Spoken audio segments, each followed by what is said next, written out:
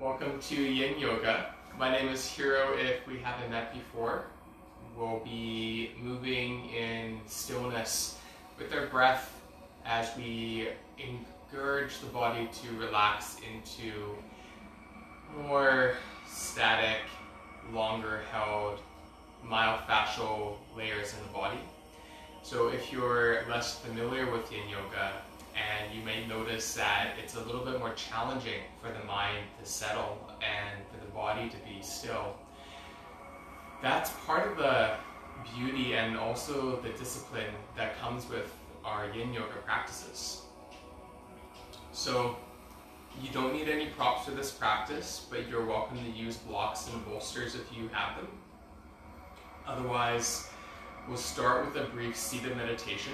And if you have a cushion or a pillow or some kind of chip foam block to sit up on top of, please feel welcome to do that as well. And let your knees comfortably lower. You can cross your ankles if you like, or have a leg out in front of you. And close your eyes.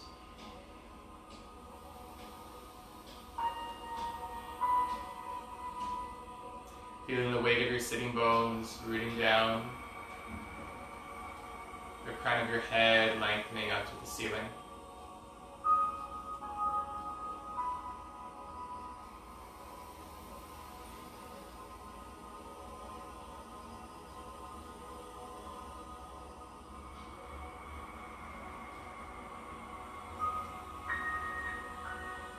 Noticing if there's any distractions or fluctuations in the mind, and if that takes you out of the conscious moment in the body. Present.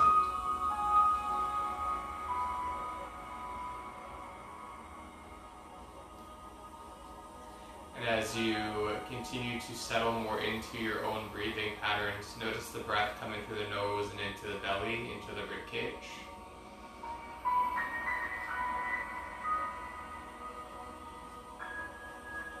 And exhaling through the mouth.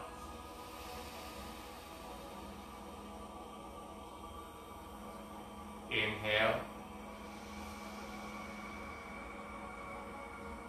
and exhale.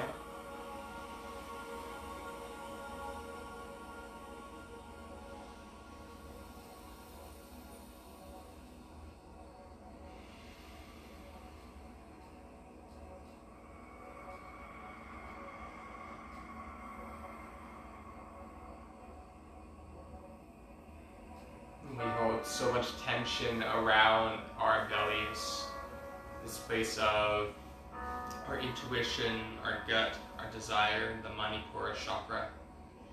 Place your palms over top of each other, over your navel, and take a big belly breath into your palms.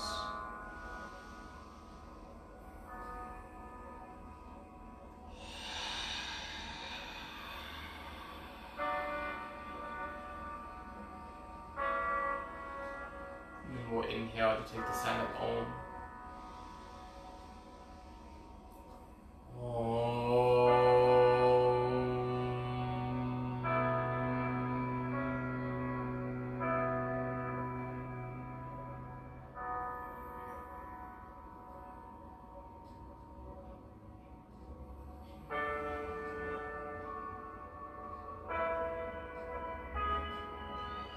Releasing the hands down to the thighs, let the eyes blink open a couple times.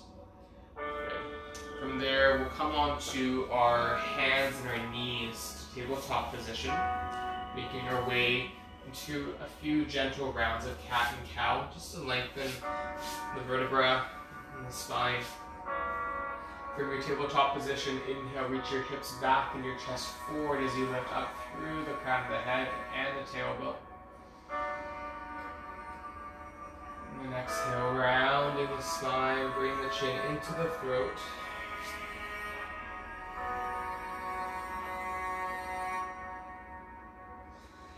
Going back and forth.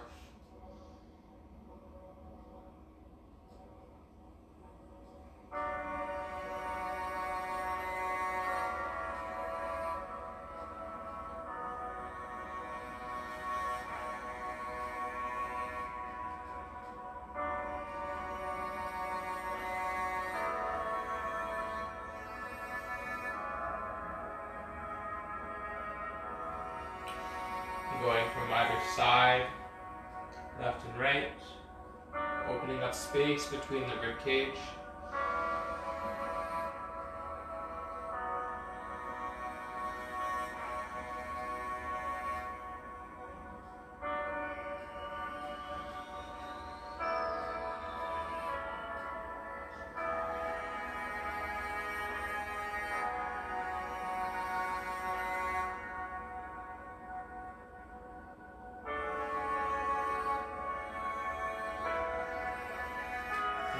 From there, we'll settle into child pose, Balasana.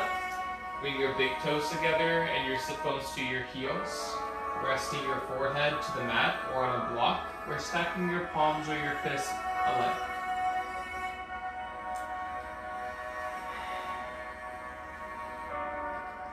We'll be here for a few minutes.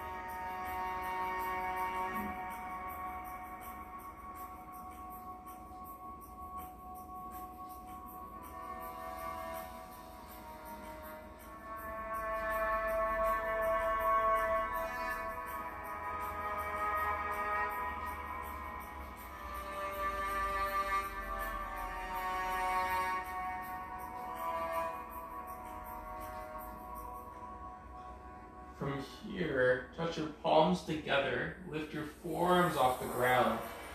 And then you can take your thumbs to the back of your skull and walk your elbows slightly forward.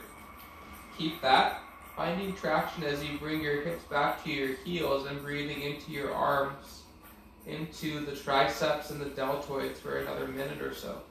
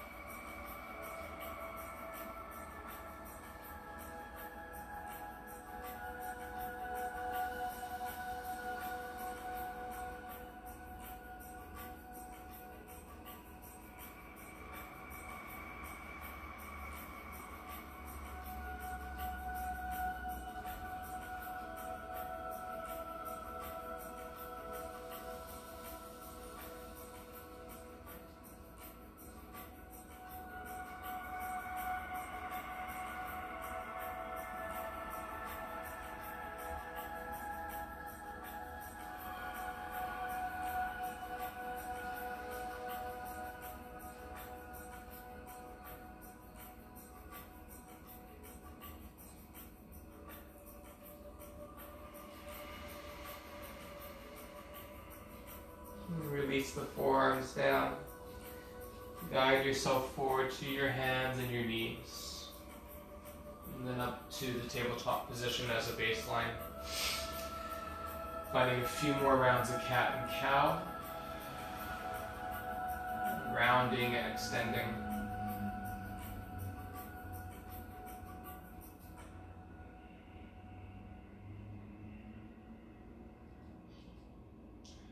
And then we'll find ourselves into an upper body thread the needle position by reaching the right arm out and up towards the ceiling. And then exhaling, threading the right arm underneath the left, coming onto the right arm, so the deltoid kind of tricep region, and bringing the right side of the face down to the ground.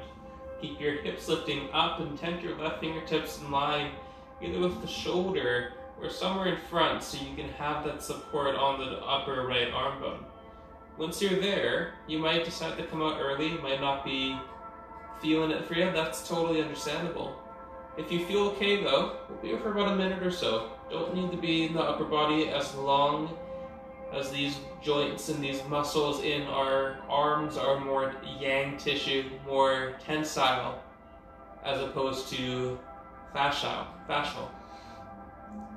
So, upper body in yin is very important as long as it's provided the appropriate differences in holding.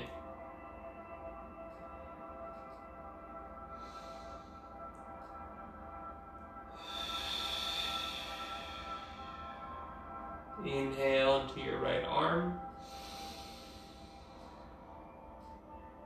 Letting it all out.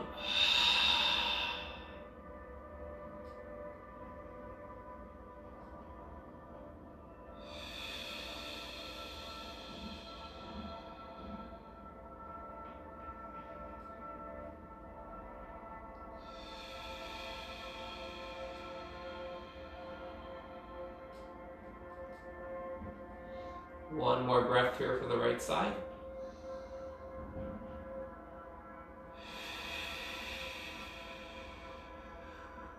Using your left hand, inhale your head off the mat, reach your right arm back up to the right side, open up your chest to the right. And then releasing the right hand down to the mat. From there, we'll do the left side. Inhale, reach your left arm out and up.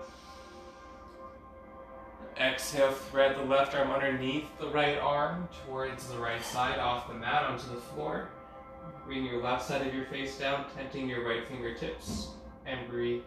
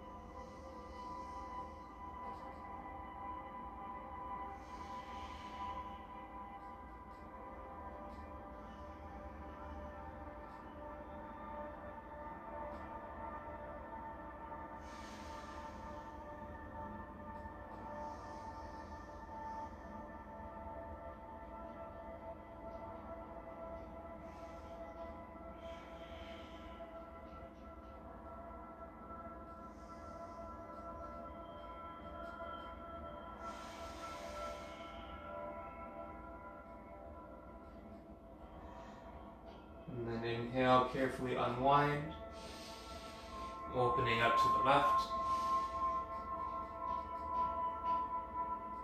Releasing back down to tabletop position. Good, just let your hips and your torso sway side to side.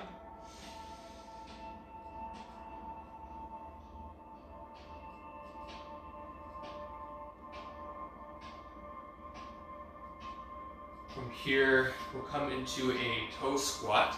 So you can have the toes tucked underneath you and your bum coming to your heels. You can feed your fingers down and try to pull the pinky toes out to the side, because sometimes for my pinky toes, they tend to kind of run away. So try to get all 10 toe pads on the ground. And then you can roll your shoulders back. Lift up to the crown of the head.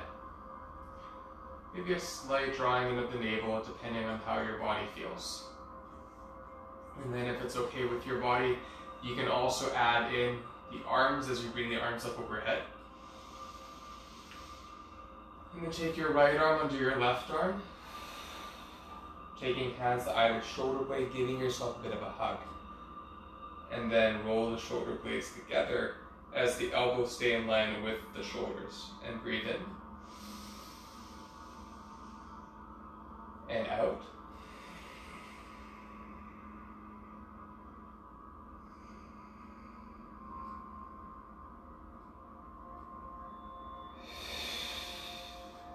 Switching, so you take the right arm on top this time.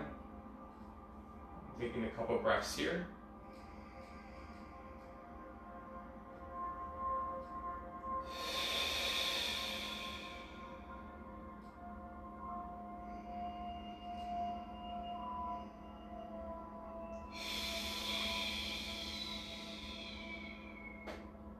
Release the arms, reach them back up overhead. Exhale, place the palms down. Come onto the weight of your hands as you lift them feet off the ground and keep them still for a moment. Let the blood flow back through the feet before they find a little bit more movement and engagement. You can start with a little twinkling of your toes, rolling of the ankles and pointing and flexing of your feet now. Tapping the tops of your feet out on the mat.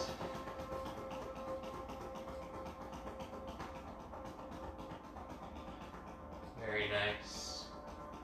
We'll come to the ankle stretch, so you can come back to sitting on your heels with the tops of your feet down this time. So we have the dorsal flexion, the dorsal top part of the foot on the ground. Tent your fingertips on either side of your hips.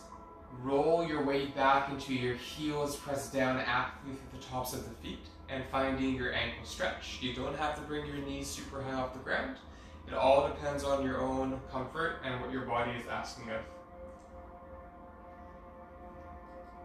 Good. Inhale. Gently stick out the tongue for a soft lion's breath.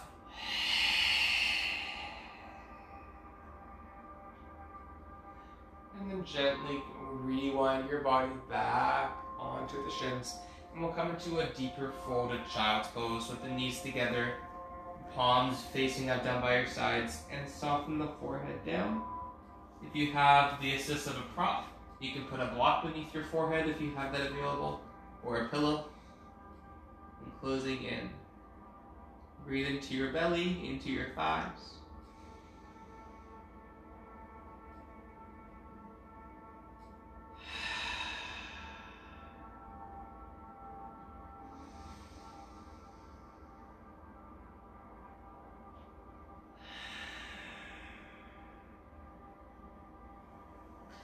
Bringing your hands forward now. Come up just enough to slide onto your hips. You take your block away if you're using a block. And then bring your feet out a little bit wider. With your hands supporting behind you, you can start the windshield wiper your legs and your knees from side to side.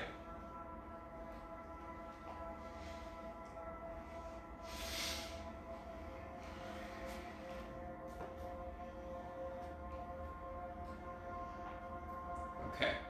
From there, sitting on your sitting bones now, go ahead and take your legs out in front of you, a little bit wider than your hips width apart. Now, I have a chip bone block that I like to sit on that tip my pelvis forward, but that's up to you if you want to take a elevated height in your seat. From there, take your hands on either side of your knees or your thighs and lift your chest up.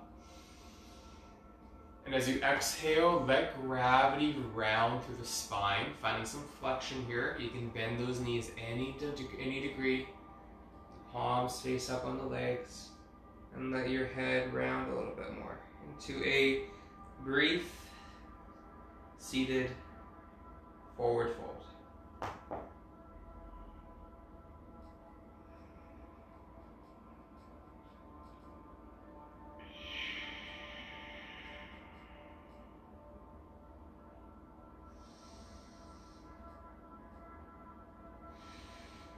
Feeling into the body.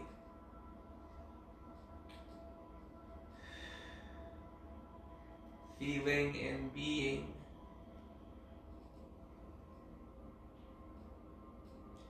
Less thinking, less doing.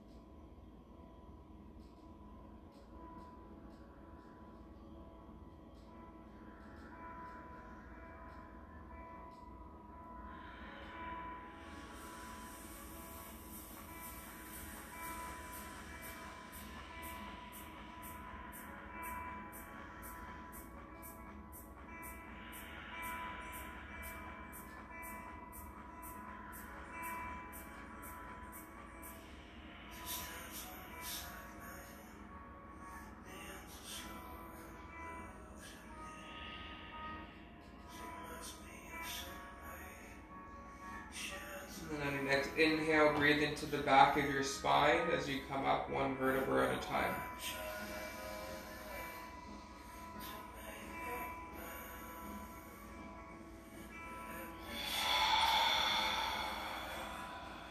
I'll just take a moment for the head to settle.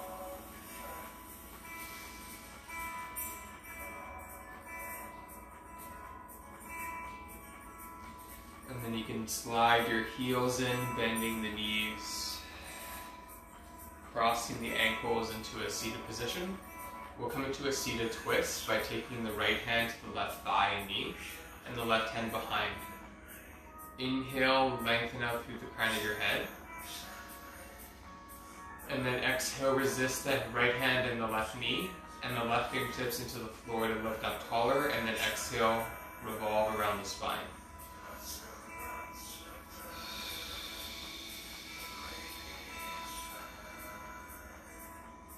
Inhale to try and get a little bit longer. And exhale to rotate a little bit more.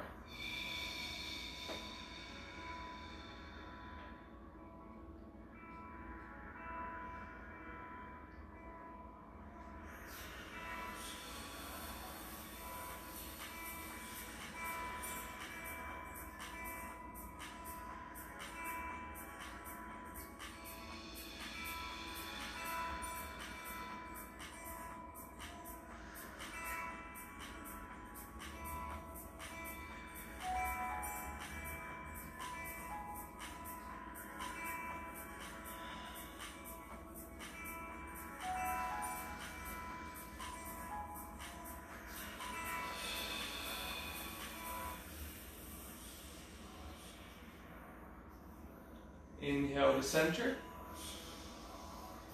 Place the left hand on the left knee and the right hand behind as you lift up for a counter twist to the right.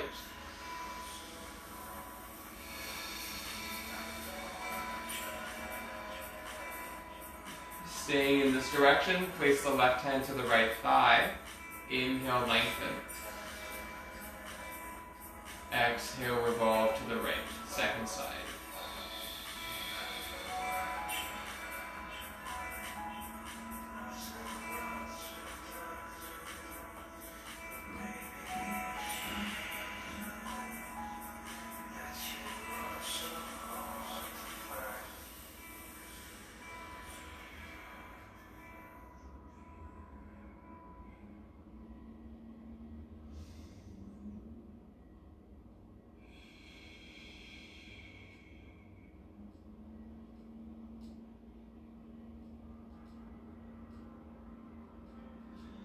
Inhale back to center.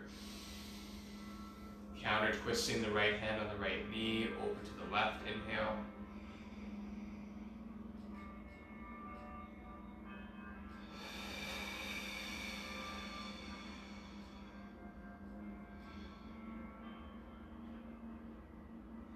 Inhale to center. Exhale, round in through the spine.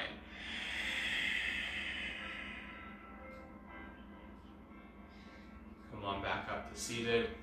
If you're on your block, taking your block off to the side, we're going to find our way into Shavasana here. So feel welcome if you have props and bolsters and stuff. You can take them underneath your knees if you like. It's okay if you just want to lay down without any props, that's fine too. But I'm going to take a couple bolsters for me personally beneath my legs. Scooch my sit bones close and roll down through the forearms. And then roll down one vertebra at a time. If you have an eye covering of any kind or blankets, get nice and cozy for the next few minutes as we arrive into our Shavasana.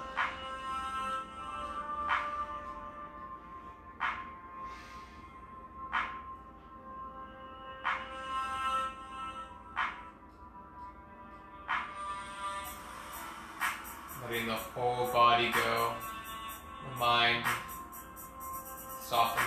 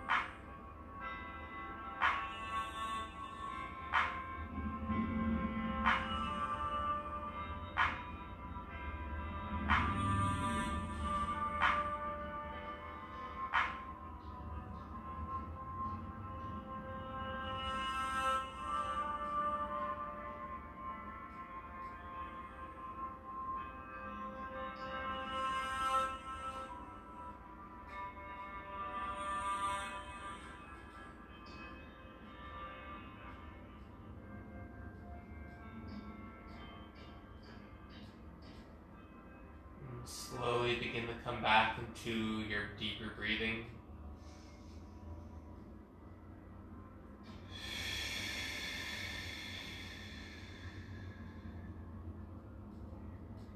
Wiggling the hands and the feet, preparing the nervous system for movement. Removing the eye pillow, if you have one, and rolling over to your left hand side in fetal position.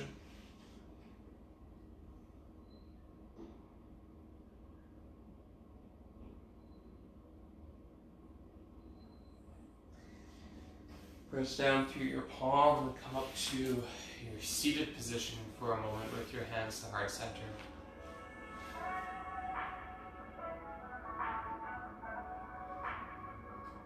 Just noticing the contrast from the start of the practice to this moment now. We'll take the sound of Om once the close practice together.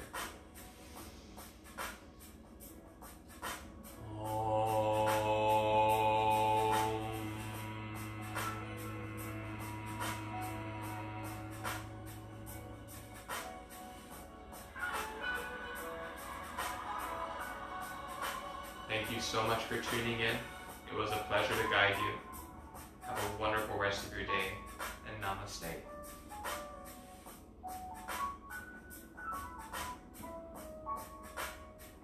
Take care.